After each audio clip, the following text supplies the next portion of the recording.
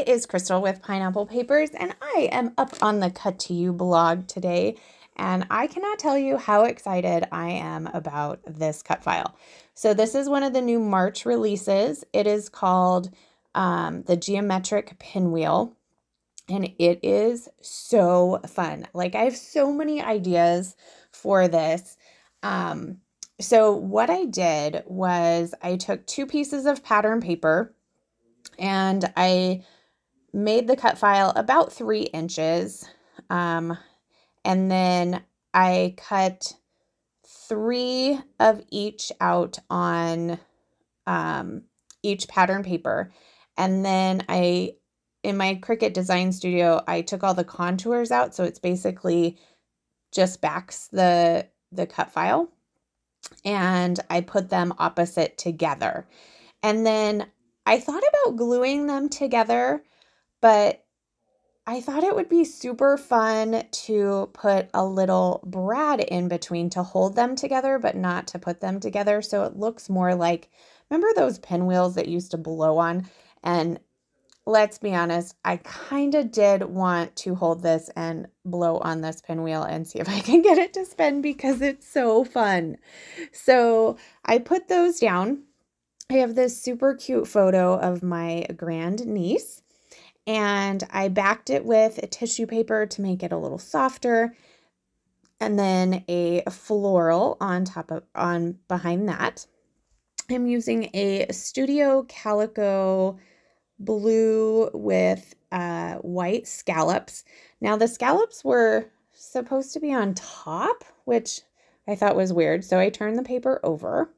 And then I am going to put all of the pinwheels on the left-hand side of the layout and put my photo and embellishing on the right-hand side. So I have a little kind of kit made for her that has just a bunch of like girly baby themed things. So I pulled out a few of those. I'm going to use this little one, which is from the Little Adventure from Pink Paisley or Paige Evans, Pink Paisley, I think, kit. So there's a boy and a girl one, or a pink and a blue one, however you want to look at it.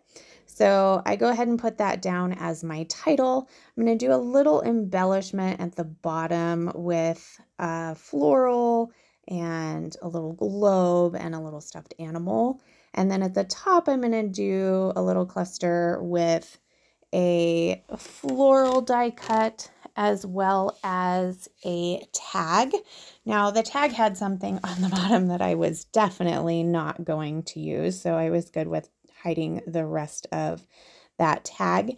And then I thought that I would actually do a little bit of embellishing through the pinwheels. So I decided to add a couple of these hot air balloons and some of the chipboard stars in those pink colors. And then also from this paper studio thicker pack, there's a cute little rainbow. So I'm going to get that on there as well. So once I have that kind of decided, I will go off screen and punch my holes in my paper so that my brads can actually fit. Oh, I'm looking for the sticker sheet that goes with this collection. I found it when I was putting everything away, but I didn't add anything from it anyway. So I will go off screen. I will poke my brads right through. I do put some washi tape on the back side of my brad so it doesn't hurt anything. And then I just decided it needed a little extra sparkle. So that top hot air balloon has kind of a coppery, glittery bit on it. So I grabbed these sequins from Spiegel Mom's Scraps. They're called Summer Sunset, and they have kind of this coppery colored sequin in it. And so I decided I'm going to put a few in both clusters around my photo, as well as scatter them throughout my pinwheels. So I just used a little dollop of Nuvo Deluxe adhesive and my crystal katana to pick it up and set it down. And yeah, that is going to do it for this layout. I love it. I hope you enjoyed this. Definitely head over to the shop and get your hands on the March releases, especially this pinwheel, because it's super, super fun. I want to do a huge pinwheel. Like that's like my next plan. Also head over to the Facebook group. You can see what everybody is making and check out the blog for some close-up pictures as well as Instagram. So I have a couple of close-ups here for you.